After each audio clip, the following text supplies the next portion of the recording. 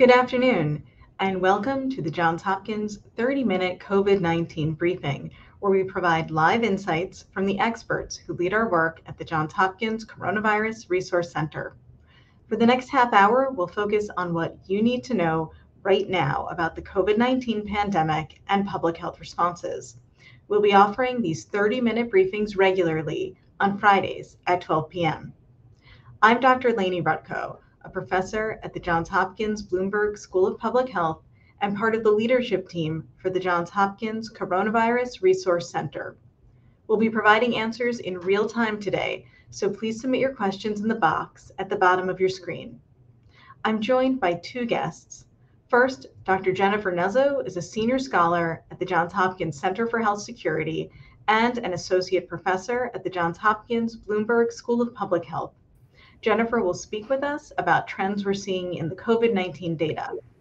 Then we'll hear from Dr. Bill Moss, who's executive director of the Johns Hopkins International Vaccine Access Center and a professor at the Johns Hopkins Bloomberg School of Public Health.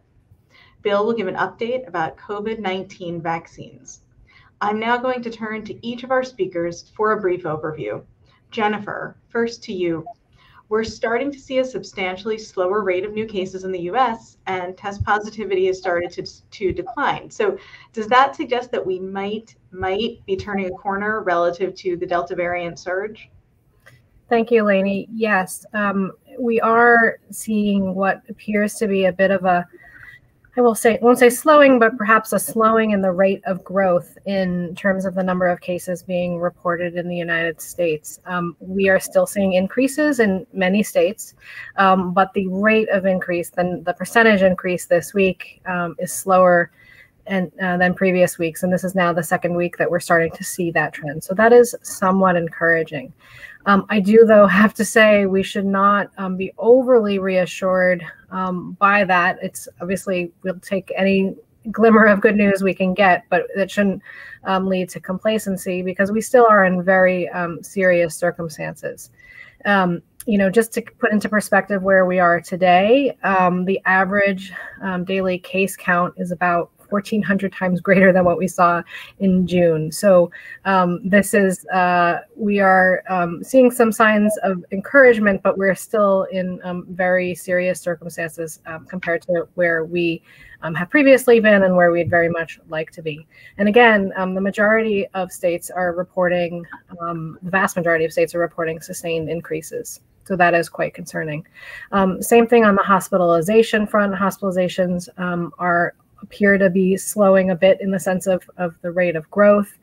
That, of course, is encouraging. We expect the hospitalization trends to lag a bit from the cases. Similarly, deaths are still being reported, and deaths are probably one of the slower indicators to change. But this week we saw more than 20% more deaths than last week. Deaths kind of bump up and down each week, but we'll expect it to be several more weeks of probably very concerning numbers before, if there is in fact a sustained slowing of the case growth, before we start seeing that turning up in deaths. Positivity testing, again, there's some encouraging signs in terms of the fact that the test positivity is starting to plateau or perhaps even decrease. That said, I have some deep concerns that remain about testing. The first one is the overall national test positivity is still far too high. It's over 10%. We haven't been at 10% since really the worst of the winter surge. Whenever I see positivity that's high, it's always a glaring warning that we are not doing enough tests to find the number of infections that are likely out there. We need to be casting a wider net. And on that front, there's a number of worrisome trends that are being reported. One is we're starting to hear more and more about testing delays and people waiting too long in order to get their test results. If test results don't come back within 48 hours at the most, the impact of that testing result is greatly diminished. We're also hearing about some reports of potentially supply shortages, and including there apparently in several parts of the country, it's been harder to find rapid tests presumably because of increased need for people to test, but also perhaps people are turning to rapid tests as a more expedient way to get test results than laboratory-based tests.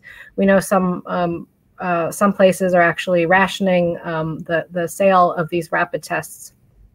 I think what this tells us is that there remains a great need for people to test, and we very much need to put some attention to our testing infrastructure and make sure it's adequate, not only to deal with the case numbers that we have now, but potentially the case numbers we could have. Though we're seeing perhaps a slowing in the growth of cases, this is by no means necessarily permanent. If we start changing behavior, say we reopen schools and we start gathering and we do more of what we were doing before, we could potentially see the case numbers go up again, and we want to make sure the testing infrastructure is adequate to handle that. I'll also say if there is evidence of increased utilization of rapid tests, that's great. It's good for people to have access to tests and be able to get test results so they can take actions to protect themselves or their families, but also be aware of the fact that those test results are likely not getting captured by our COVID tracking systems, our public health surveillance. And so as we kind of push more people to testing in those environments, that just could skew our COVID numbers. And then the last thing I'll just reflect on is the worldwide situation. Again, if you look at the global numbers, it appears to be plateauing or decreasing. My very strong sense is that's likely due to the slowing of cases in the US. The US has been accounting for about a fifth of the global cases.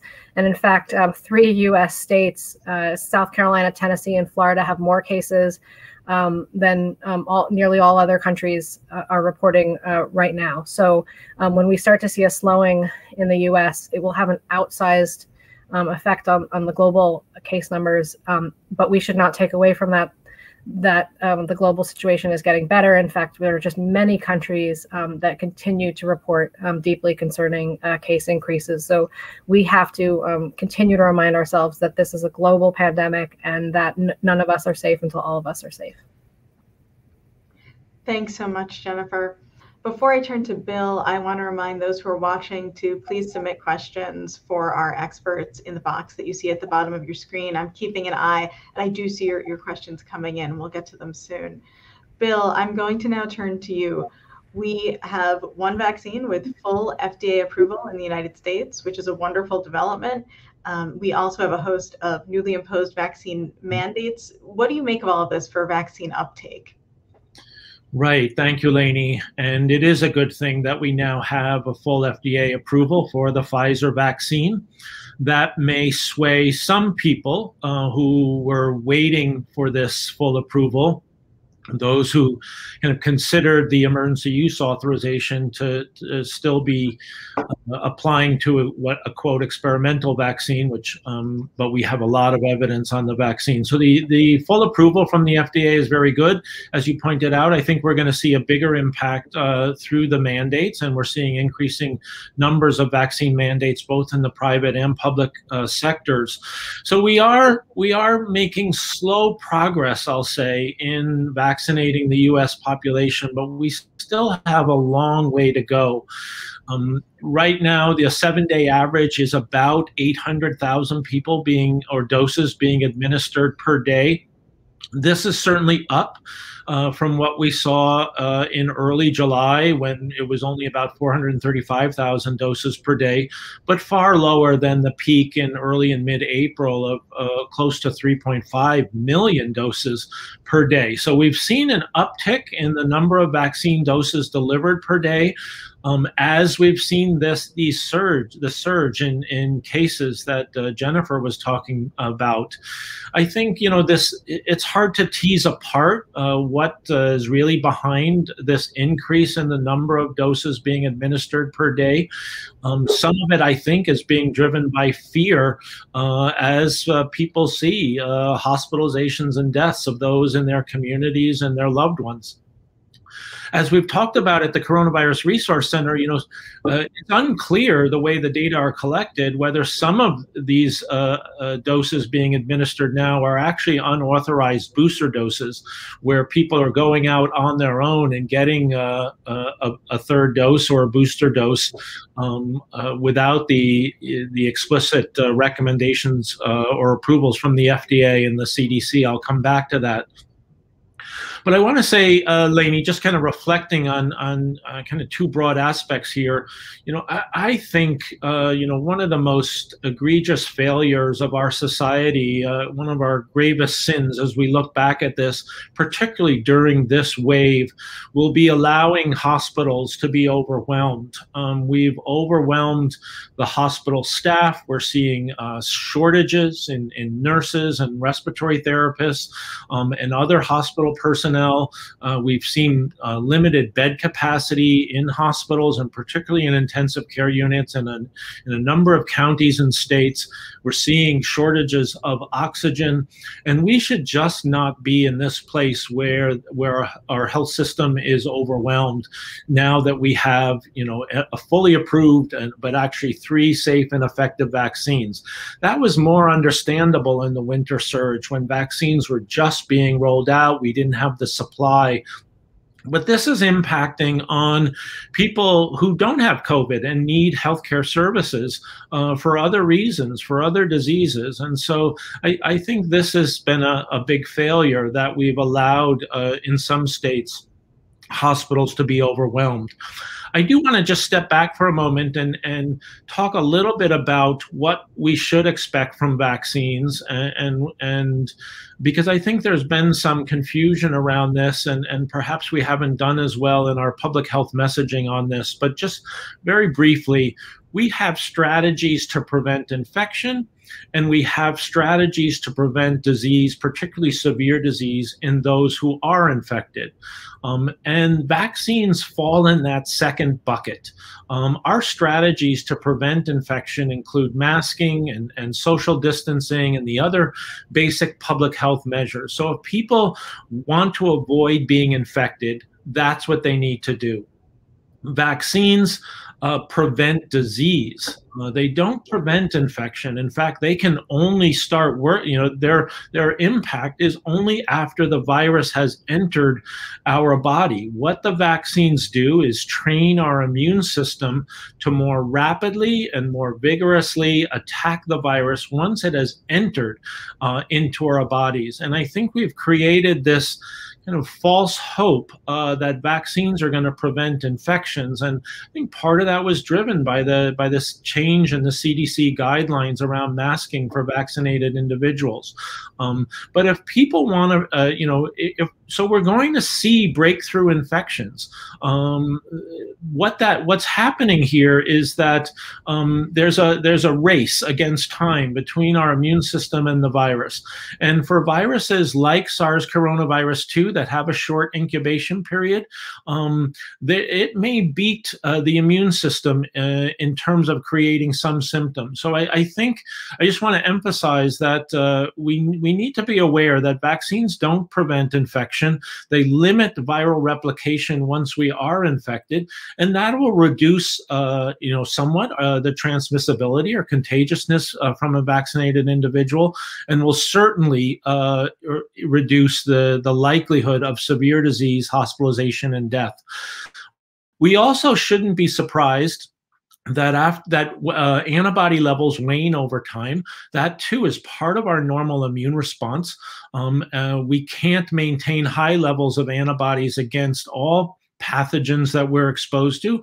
Otherwise, our blood would be chock full of antibodies and wouldn't even be able to flow.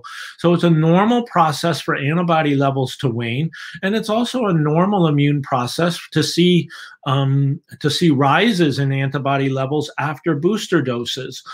So I just want to conclude by talking briefly about booster doses, but I firmly believe that decisions around booster doses should not be made on antibody data, although that's often being presented in the media. It needs to be presented, or the evidence base for booster doses need to be, how well the vaccines are holding up and preventing severe disease. Now, I know Dr. Fauci spoke about this yesterday, and he referenced 2 studies from Israel, one that showed a decrease in infection after a booster dose, another that showed a decrease in disease after a booster dose. And so that is, I think, beginning to accumulate the evidence base, but I think we still need more data to justify booster doses certainly for the general population. I can see it for perhaps for the elderly who are at high risk of severe disease, whose immune systems are weakened because of their extreme of age. That may be a group that requires booster doses. Healthcare workers may be another group, just because we can't afford to have healthcare workers, even if they're infected, even if they're out with just a mild illness, certainly don't want transmission in the healthcare setting. And I'll just conclude, there are recent news being reported by the New York Times today that the director of the FDA and the CDC are now telling the Biden administration, the White House, that a rollout of booster doses for the general population by September 20th, as originally proposed, is very unlikely. That they're not going to have the data. They'll only have data perhaps for Pfizer and perhaps for some groups by the end of this month. So I think the Biden administration did get a little bit out in front of this story around booster doses, and I think there's going to be a very vigorous debate both within the FDA and the Advisory Committee on Immunization Practices on the timing and the target population for booster doses.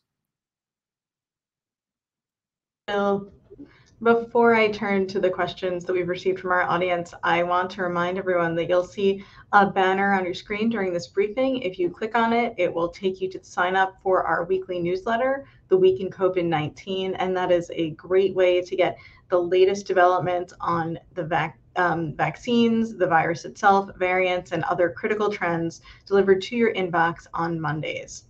I'm now going to move to questions that we've received. And since this, for many, is back to school week, I'm going to start, Phil, asking you a question about children.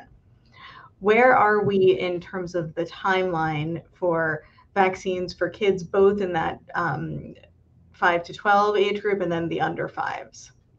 Yes, this is a really important question, Lainie. And, the timeline is still somewhat uncertain. What we're hearing is that, Pfizer is out in front on this. Moderna's a couple months behind, or certainly a couple of weeks, if not months behind. J&J even further behind. So what we're talking about is with the Pfizer vaccine, we anticipate that Pfizer will have the data on the 5 to 11-year-old age group perhaps by the end of this month, early October. That would allow them to apply to the Food and Drug Administration for authorization for the vaccine in that age group. But the FDA is going to need time to review the data. The reasons why this is taking longer than many people want, and I understand that there certainly is urgency as children go back to school, is that the FDA is requiring 6 months of follow-up for this group of children, as opposed to 2 months of follow-up, a median of 2 months of follow-up for adults. And the FDA asked for a larger sample size in these trials because they want to look very carefully at the risk of myocarditis and pericarditis, which we know is a very rare potential adverse event with the mRNA vaccines that was seen particularly in young adult males. And so, what we're saying is that, perhaps November, December, we hope by the end of this year, we'll have emergency use authorization of the Pfizer vaccine for those 5 to 11 years of age. The younger age group, the 2 years to 5 years age group, which will be the next age group, that's not going to happen until probably first quarter of 2022. Thanks, Bill. And Jennifer, piggybacking on Bill's comments, given where we are with children and vaccines, what's your best advice for children who are unvaccinated because they're ineligible as we head into fall and kids return to school?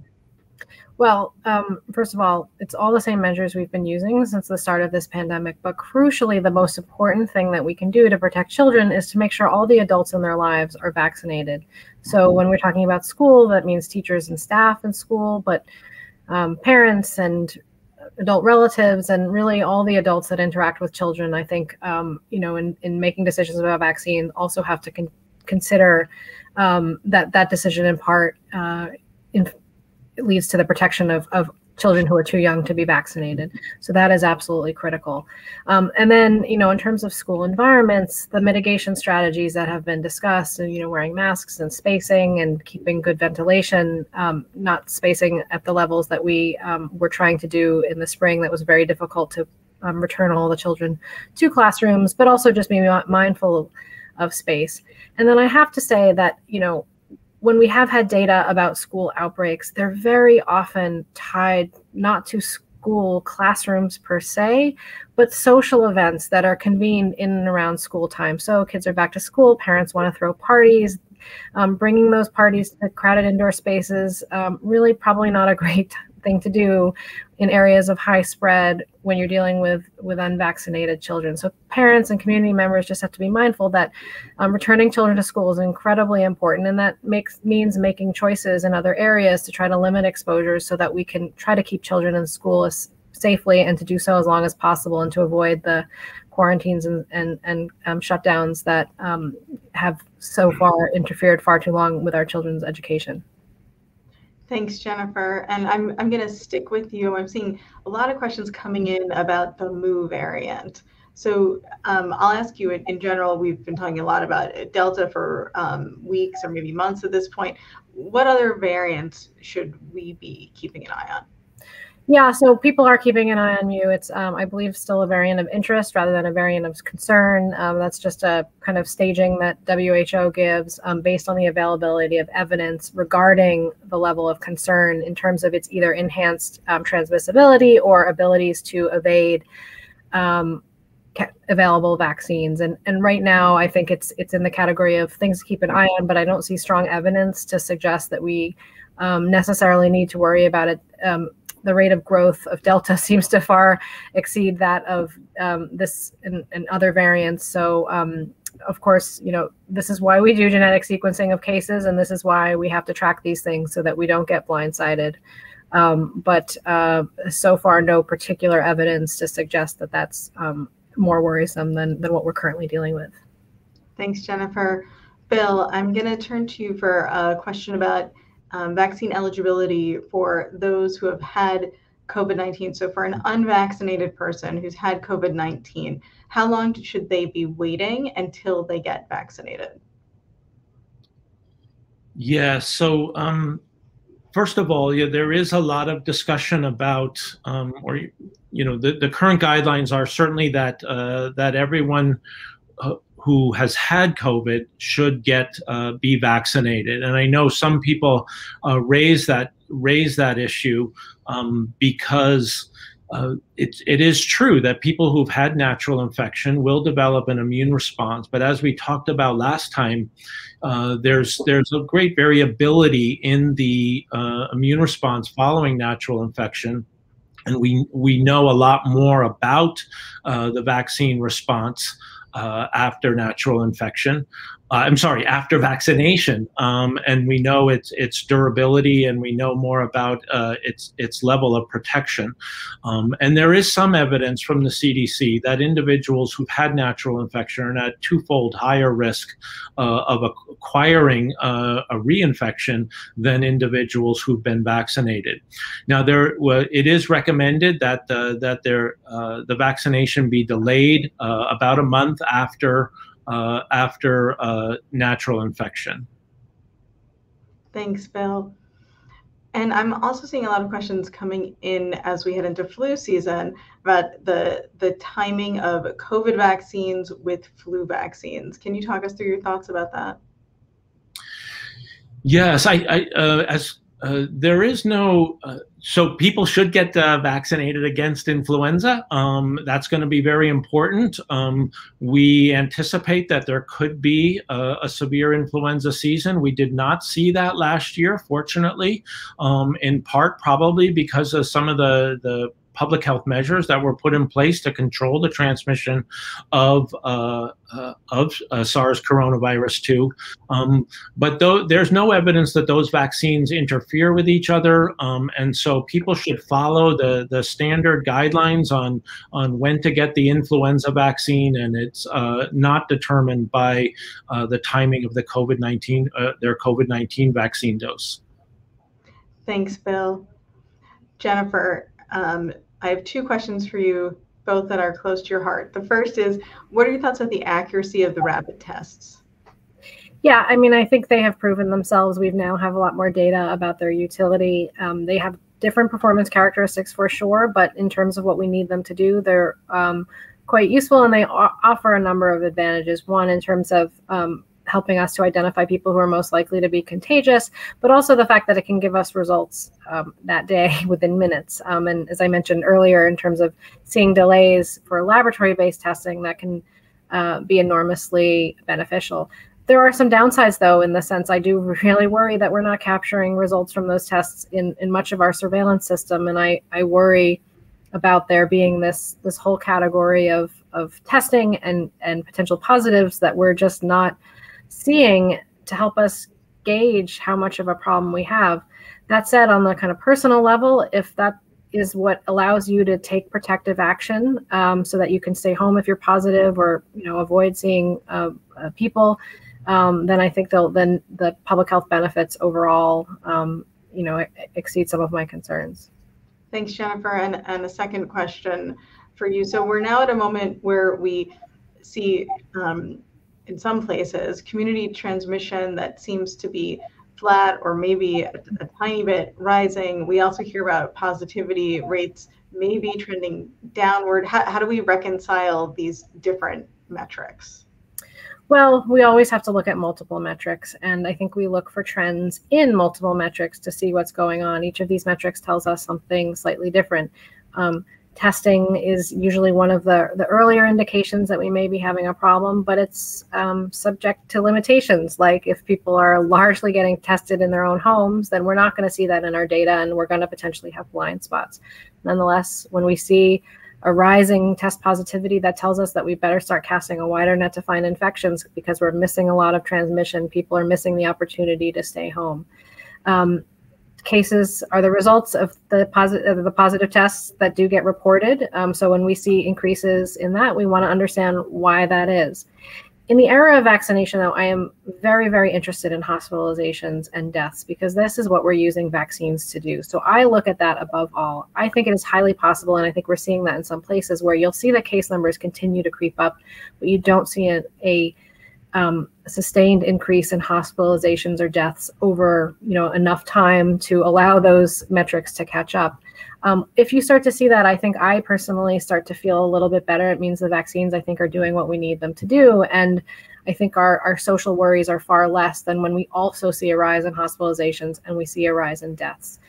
We're not there yet in the US. I would like us to get to that point. And I think if we do a good enough job of vaccinating people, eventually we'll stop. I won't say entirely stop, but we will look less at cases and testing numbers and continue to focus on hospitalizations and deaths. We're not there yet, but I hope we can be. Thanks, Jennifer. And we are just at 12:30, so I'm going to wrap. I'd like to thank Jennifer Nuzzo and Bill Moss for joining me today, and give a big thank you to our audience, and especially to those who submitted questions for our experts to answer. This briefing will be archived and available on coronavirus.jhu.edu. As a reminder, we will offer these 30-minute briefings regularly on Fridays at 12 p.m. Our next briefing will be next Friday, September 10th at 12. As always, in each briefing, we'll focus on what you need to know right now about the COVID-19 pandemic, and we'll have live Q&A with our experts. I'll look forward to seeing you at our next 30-minute briefing. Until then, thanks and stay safe.